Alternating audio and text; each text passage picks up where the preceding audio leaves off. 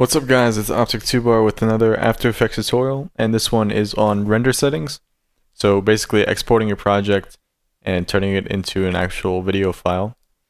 So I have here just a regular, just random comp, and once you've finished with it, you want to come up to File, Export, Add to Render Queue. That's going to open up the Render Queue tab here, and it's going to open up this little dialog box.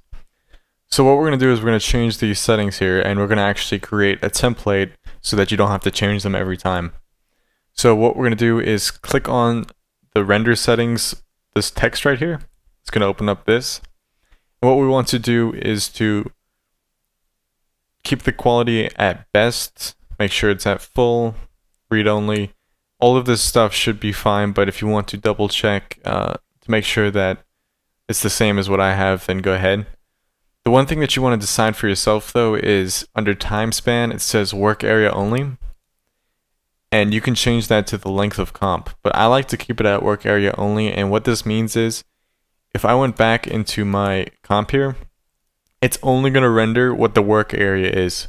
So if I brought the work area in like this, it would only render this part, and I like that because I get to control which part it renders.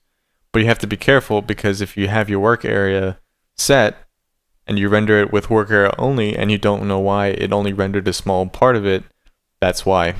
So I like to keep it on work area, but you can change it to the whole comp if you want. So I'm going to keep it at work area only.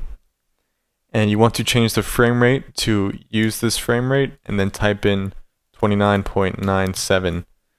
And the reason you don't want to render at 59.94 is it takes up more space on your computer, and YouTube is only at 30 frames per second anyways. So render at 29.97. All of the rest of this should be okay, so press OK. And what we want to do is create a template out of that. So press the little arrow right next to that text and press Make Template.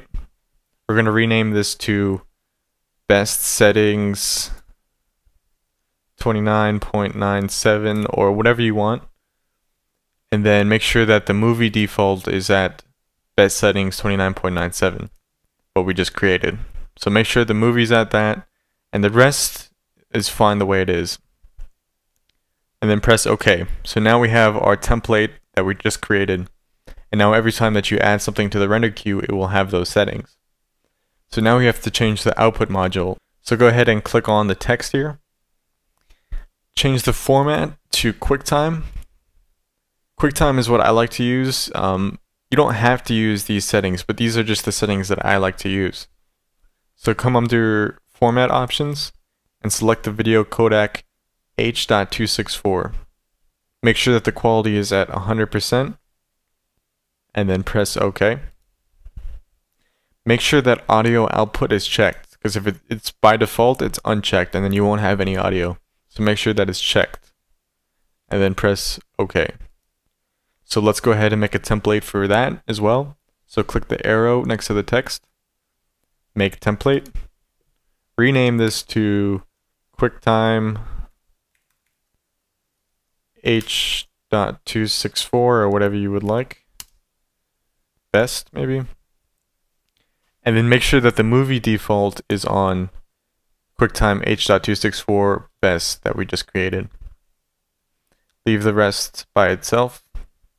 Leave the rest alone, and then press OK. And you can see now we have our template for what we just created. So the last thing is to change the output to section.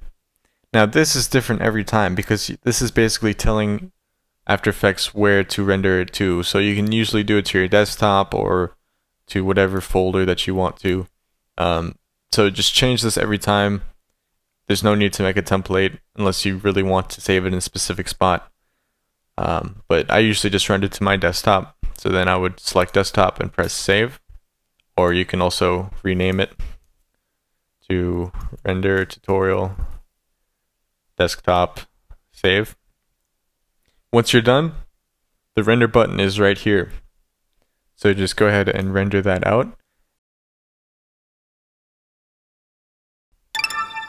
So there it is, there it's finished. But remember that it only renders what the work area is set. if that's the setting that you chose. So I'm going to minimize After Effects here, and here's our finished project, this beautiful text animation that I made. I want to remind you though that I don't ever upload this straight to YouTube. I always render it in a second program. Now, I'm not going to have a tutorial on that unless you guys really request it, because some people use Sony Vegas, some people use Premiere Pro, and some people use Movie Maker or whatever. But the reason that I don't upload it straight to YouTube is because After Effects makes pretty big file sizes. It doesn't compress it very well. So you always want to use a compression or render it in Sony Vegas or render it in Premiere Pro to get a nice, clean, small file size that you can upload straight to YouTube. And also a good reason is because I don't render my whole video in After Effects. I render out pieces and then put it together anyways. So hopefully you guys enjoyed, and hopefully these render settings will help you out. See you guys in the next video.